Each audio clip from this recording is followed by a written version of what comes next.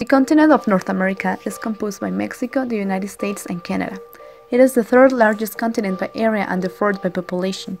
Present-day cultural and ethnic patterns reflect different kinds of interactions between European colonists, being the strongest in the northern parts of the region, while indigenous and African influences are stronger in the south. The three main languages are English, Spanish, and French. Economically, Canada and the United States are the wealthiest and most developed nations in the continent, followed by Mexico, a newly industrialized country. Mexico through the years has been living in a culture where violence resembles the daily reality of each person. Since 2006, Felipe Calderón started the war against the drug traffickers.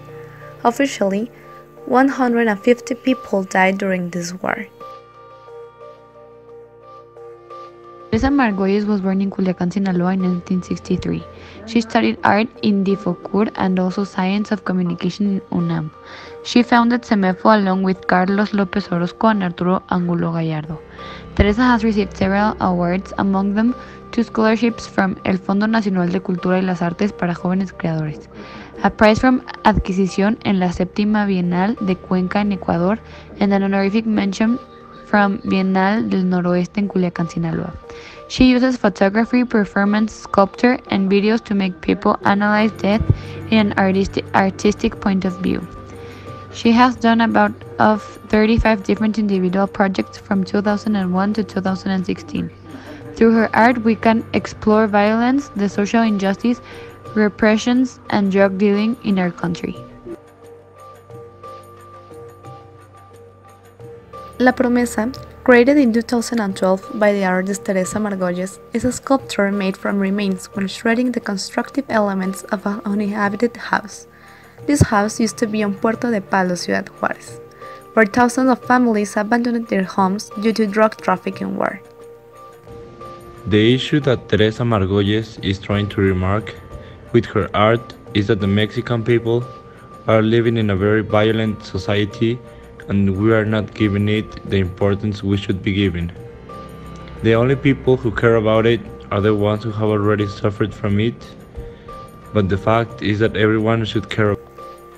Teresa Margolles represents through her artwork the fatalism of Mexicans as a result of the fight against violence and insecurity. ¿Cómo empieza la idea de la promesa? La idea de la promesa empieza con la idea del abandono del hogar, ¿no? del abandono de las casas. En Juárez hay más de 115,000, 120,000 casas abandonadas. ¿Por qué abandona uno su casa? Esa fue mi pregunta. ¿Por qué dejas una casa vacía si lo que representa una casa es el patrimonio de la familia? ¿Y por qué se abandonan las casas? O sea, ¿por qué dejaron la gente de sus casas en Juárez? Esa era mi pregunta, ¿no? O sea, ¿cómo le vas a poder decir a una familia, a unos niños que crean un país si su casa la vas a dejar? Que crean en un futuro, en ser productivos, si estás dejando por terror tu casa. Estás dejando por terror al perro amarrado en el árbol y te vas.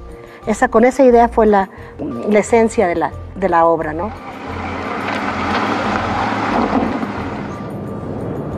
Una vez que está destruida, hecha polvo, la traemos en camiones al DF. Toneladas de restos vienen al DF. Aquí se hace una siembra y con agua se mezcla el material y se vuelve a construir una escultura minimalista. Esa escultura que se convierte ya en otra cosa. La casa en sí deja de ser casa para convertirse en una memoria de muchas memorias. Los 60,000 asesinados que hubo en el país. Las promesas incumplidas, las promesas a la juventud de que estudia y serás algo. Se convierte en muchos fragmentos de promesas incumplidas, de promesas fallidas. Hundreds of Mexicans have lost everything, even their lives. Since 2006, nothing have been the same. Ciudad Juárez is one of the victims. In 2012, it was named the most violent city in the world. This is one of the reasons Teresa Margolles decided to open the eyes of the society by creating her art. And until now, she has not only changed the perspective of some Mexicans, also the perspective of the world against this violence.